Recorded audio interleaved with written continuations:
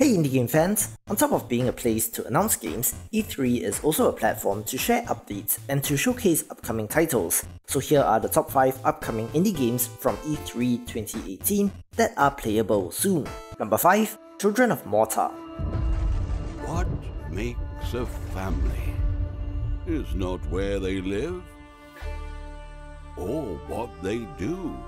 A roguelike dungeon crawler which poses the question, what makes a family? The Bergson family have been the sworn protectors of Mount Morta for generations, but recently, corruption has begun to seep into the mountain, and as a family, you must fight together to discover the truth and to protect your home.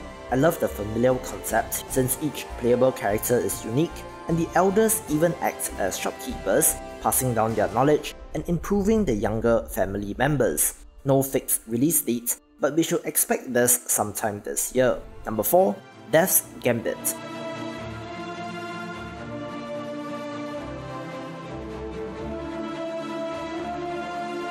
A 2D action platformer with stunning pixel art, Death's Gambit has the flashy look, the satisfying combat, and a non-linear world which is left to the player to explore. Interestingly, this actually has 7 character classes to choose from, which is unexpected, with a plan released in August 2018. This, combined with the previously covered Overcooked 2, results in August looking like a great month for indie games. Number 3. Ooblets.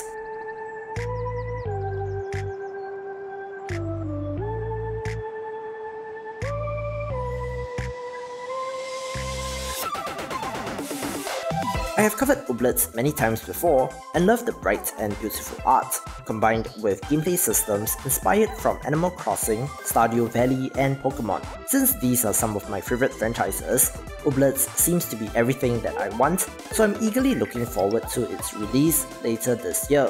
The E3 trailer actually showcases a major change in that battles are no longer Pokemon-style dogfights, but rather feature the Ooblets in the dance-off, which certainly adds to its charm. Number 2. Tunic.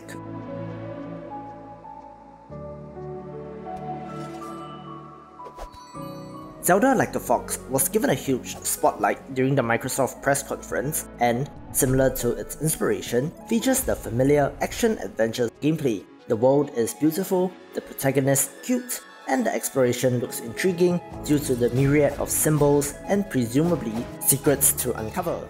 And number 1. Wargroove.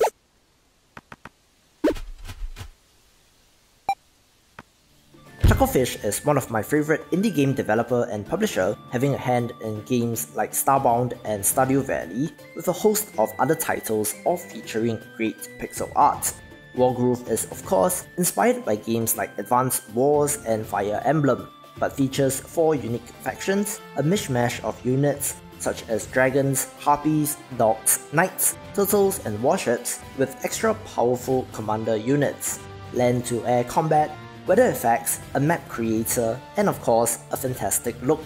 For fans clamoring for the return of Advanced Wars, Wargroove is certainly one to keep an eye on, with a planned release sometime this year. So this is my list of the top 5 upcoming indie games from E3 2018 that are playable soon. Please subscribe to the channel, follow me on Twitter, follow my Steam creator, and check out the subreddit to keep up with the best indie games, and I will see you in the next video.